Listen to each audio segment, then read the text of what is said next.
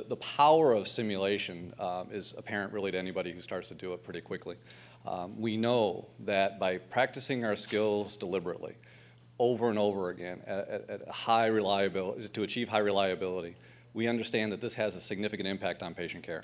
All of the research, all the data that's coming out now in the last several years tells us that if we do this right, we can impact safety, we can impact quality significantly.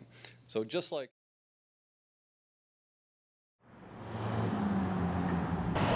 280, fire department. Go ahead, dispatch. We have a possible MVA with entrapment on Richmond Road. We need you guys to respond immediately. Richmond and Emeri. Engine 1 copies. Engine 1 and Squad 1 will be responding to an MVA. Can't get his legs stuck in there. Lieutenant, I think, yeah, we're going to need Metro Life Flight, Lieutenant. Okay.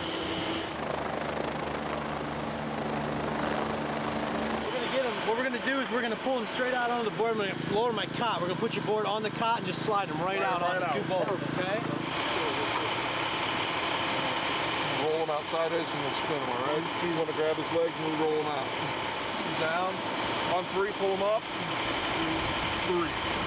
All the way up. Keep coming. There we go. Perfect. I still got seatbelts. Get some head blocks on him. Yep. Nate, start a reassessment. Slide the backboard. All right, Nate, let's continue our assessment. Christian, good radials. Crepitus only. Good breath sounds bilaterally. Abdomen looks to be a little rigid, left upper quadrant. Continue your assessment. Pelvis is stable. Cycle another set of vitals there too. All right. Cycle BP. Nate, we're going to start a second IV. If you want to open that line up over there. there. Right now, we'll get those running in. All right, I'm going to put it up on blood tubing. Yeah, grab blood tubing. That way, if we got to give him a unit, we'll give him 2 liters. And if he doesn't respond to that, then we'll go ahead and start the 2 units. All right. So, buddy, I need to get some history from you. You got any medical history or anything? Nothing. He's not really answering me on that. All right. We have everything sitting out there in front of you. We're ready to go. Right quick, hook that 10 cc up to my balloon for me. And right, I believe you're ready to go. All right, let's do this. We'll put the bag here. I have the bag down here. Bag. All right. Chris, hand me the bougie. I got the bottom third of his cords. All right. Squeeze this in. All right, bougie's going through. Stylets out.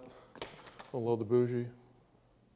Bougie's loaded. I have the bougie. You have the tube. AT2 passing through the cords.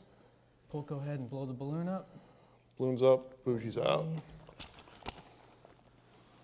right, I'll give him a couple bags. You go ahead and listen. Okay.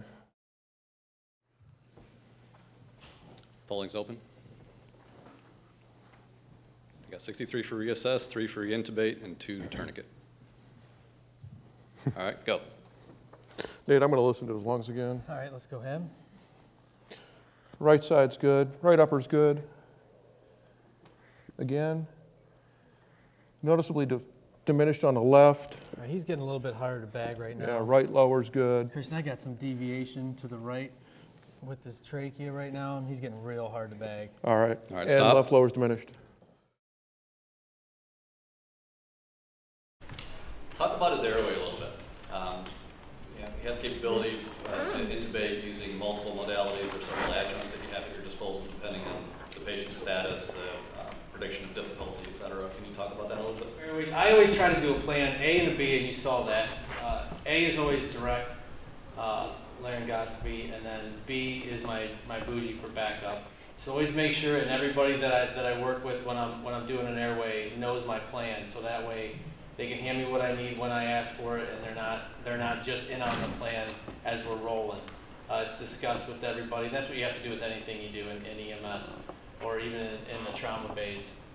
Discuss the plan, work the plan, and then prepare for a different plan if that one doesn't go as well. Well, hopefully you've gotten a good picture of how this training occurs, the power of simulation to achieve that level of deliberate practice, and really what it takes for us to practice as healthcare providers to achieve that highest level of quality that we all serve to achieve for our patients.